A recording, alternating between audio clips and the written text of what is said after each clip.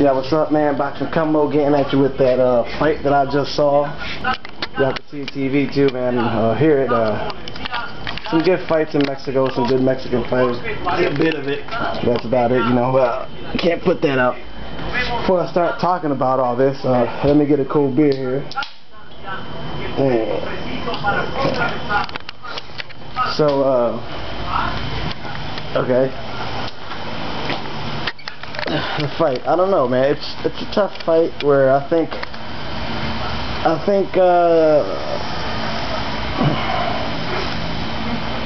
it was I think I was seeing Timothy Bradley winning 2 rounds, even though in the first round Bradley did get caught with a good punch. It was a good straight right, I believe, from Nate Campbell.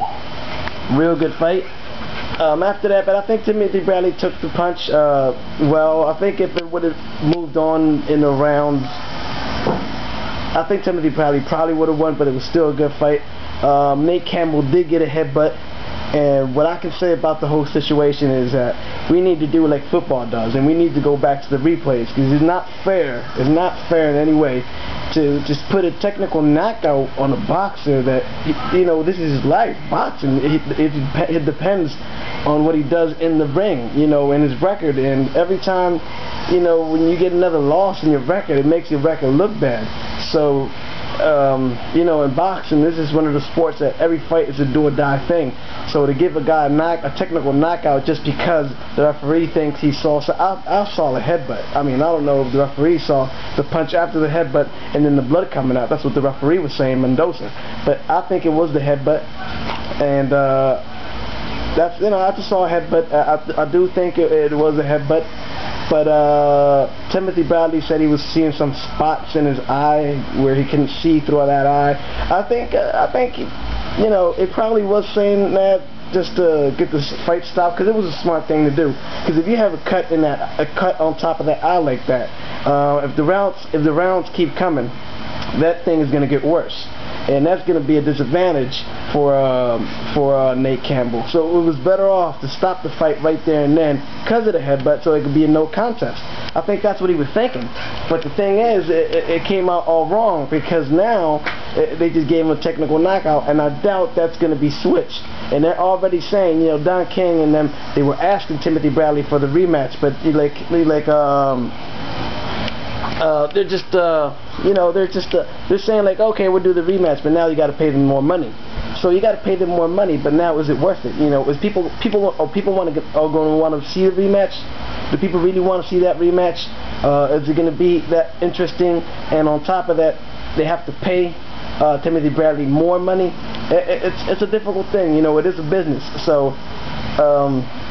I don't see any problems with Nate Campbell. I mean, I don't see any problems with Timothy Bradley taking a rematch, because I think he could win. You know, even if it went long or on throughout the fight, I think he was going to win.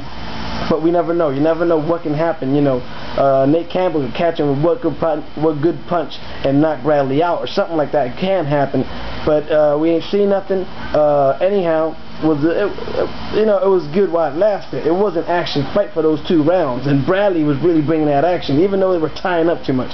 They were always, you know, just getting tangled, and the whole tying up thing was kind of boring. But other than that, it was a good fight, and I do think it should be a rematch. It would be good to see a rematch. At least, I don't know what interest that would generate in the boxing community, but at least I liked it, and I would like to see a rematch. And in the rematch, again, I think Bradley could win.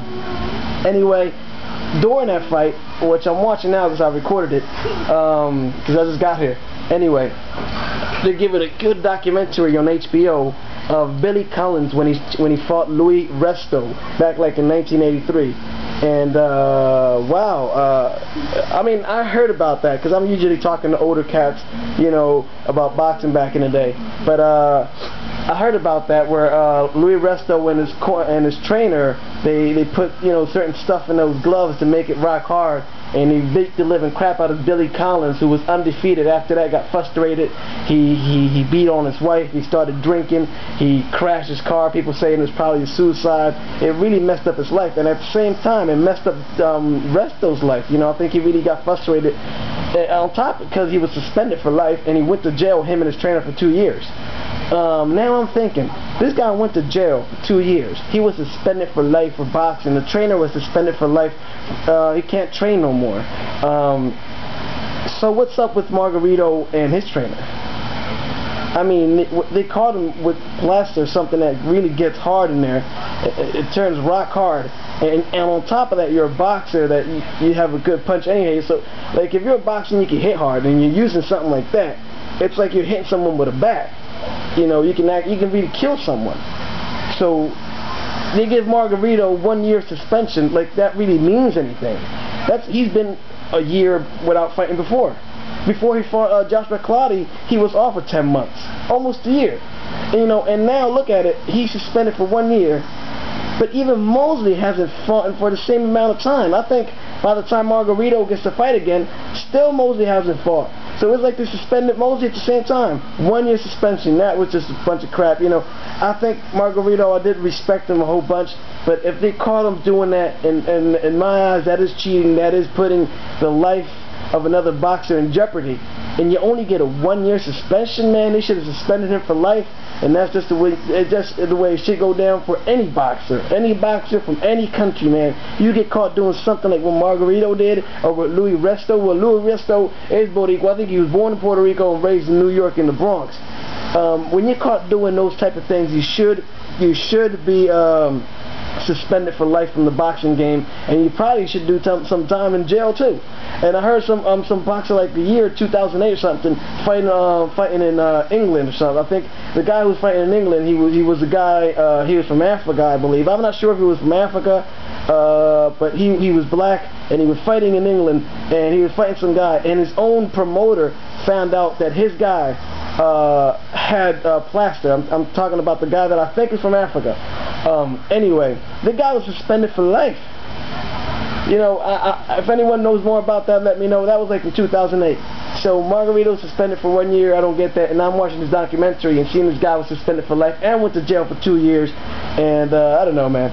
Anyway, that's my thoughts on the whole situation. And I hope I do get to see a rematch, Kendall Holt and Nate Campbell.